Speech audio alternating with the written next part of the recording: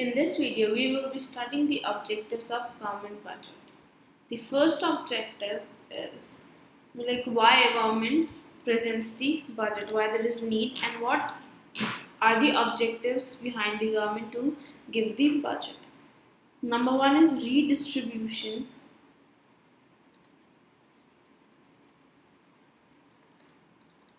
of income and wealth.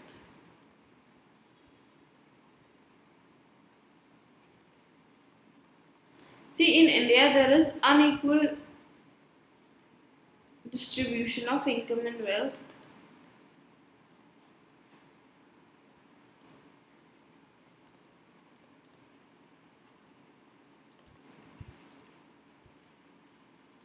So what government does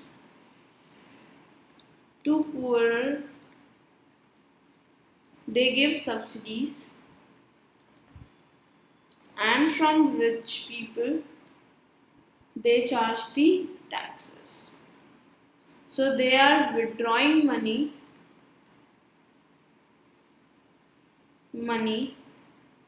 from rich people and they are giving this money to the poor sections. So through tax and subsidies,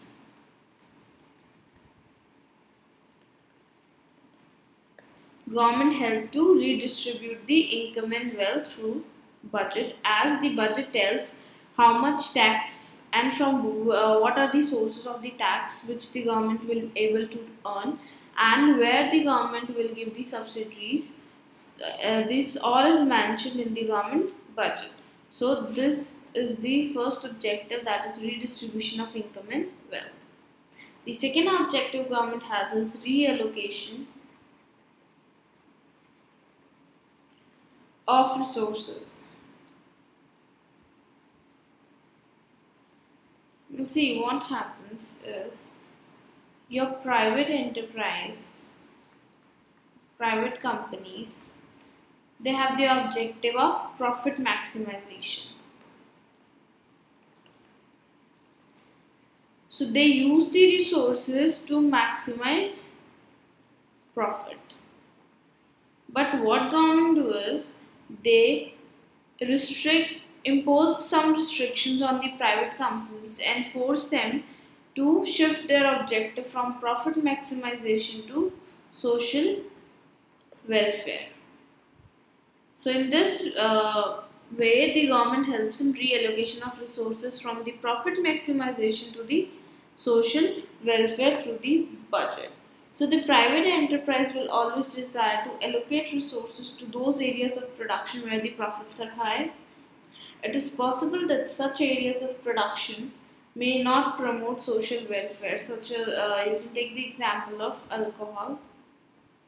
See, alcohol production gives you a higher profit, but this is not socially accepted. This is not for the social welfare. So through its budgetary policy, the government of the country directs the allocation of resources in a manner such that there is a balance between the profit maximization and social welfare.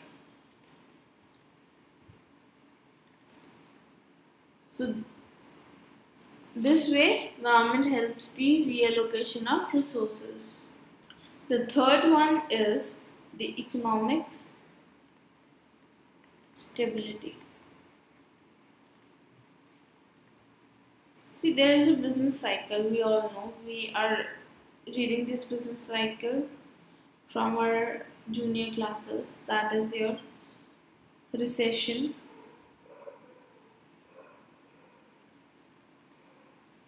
depression, then recovery, and then boom, and then again recession. So this is the trade cycle which goes on, right? So this you also call as trade cycle or business cycle. So what government do? Government take the measures in the budget and helps to avoid this business cycle and trade cycle. The government of a country is always committed to save the economy from the business cycle. Budget is used as an important policy instrument to combat the situation of deflation and inflation. By doing it, the government tries to achieve the state of economic stability.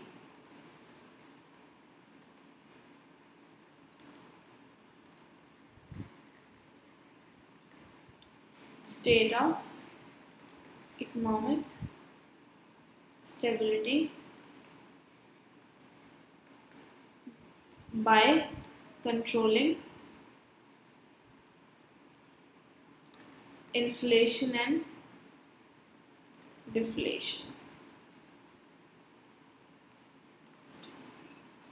The fourth objective is managing public enterprises.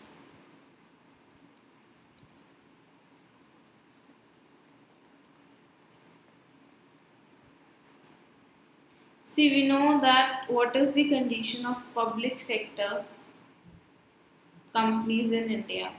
So, with the budget, government helps to manage the public enterprises to increase the growth through the public enterprises. So, government is invest more on the public enterprises. It helps to increase the growth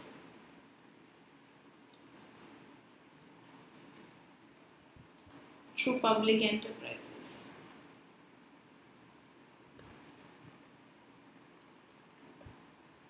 Because the public enterprises, the government have full control on the public enterprises, so government can easily manage the supply and the prices from the public enterprises and ultimately achieve the social welfare goal.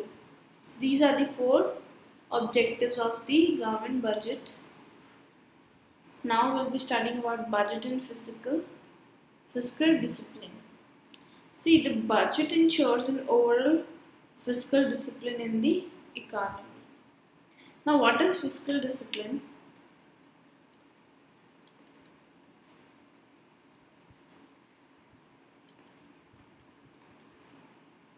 When your revenues and expenditure of the government are balanced, then it is a situation of fiscal discipline. So, it refers to a state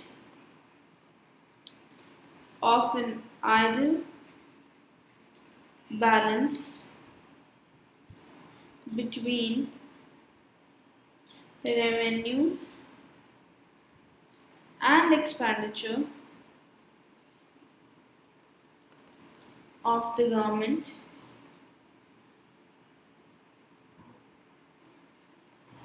it calls for a necessary check on the expenditures in view of the limited revenues of the government. See, it is very important to store the fiscal discipline, although it is never stored. But yes, always the main objective of the budget is that the fiscal discipline is restored in the economy, that is, the revenues are equal to the expenditures. So, but if fiscal deficit is not maintained, the economy is driven to a situation where the expenditure exceeds your, see, when your expenditure exceeds your revenue, so this is the situation of fiscal deficit. When your expenditure is equal to revenue, it is a situation of fiscal discipline.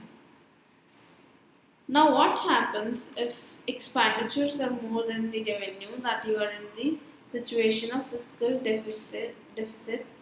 The government will go to the RBI and borrow the loan, right? So this will, what will happen, there will be the more supply of money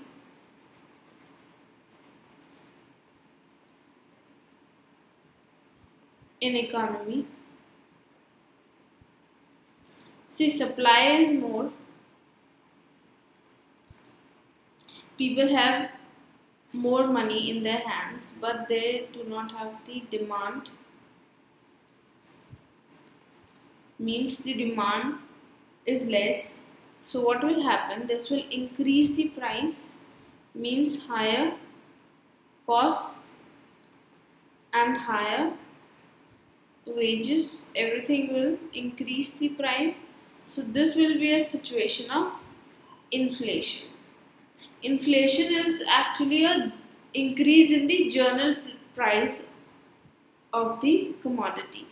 See, if a rupee 1 used to buy you 4 candies 10 years ago, now rupee 1 can buy you only 1 candy. So this is the worth of rupee. Now this is the inflation in the economy. So I hope you have completely understood the objectives of government budget. Do download our Scholars Learning app and enjoy the learning experience with us.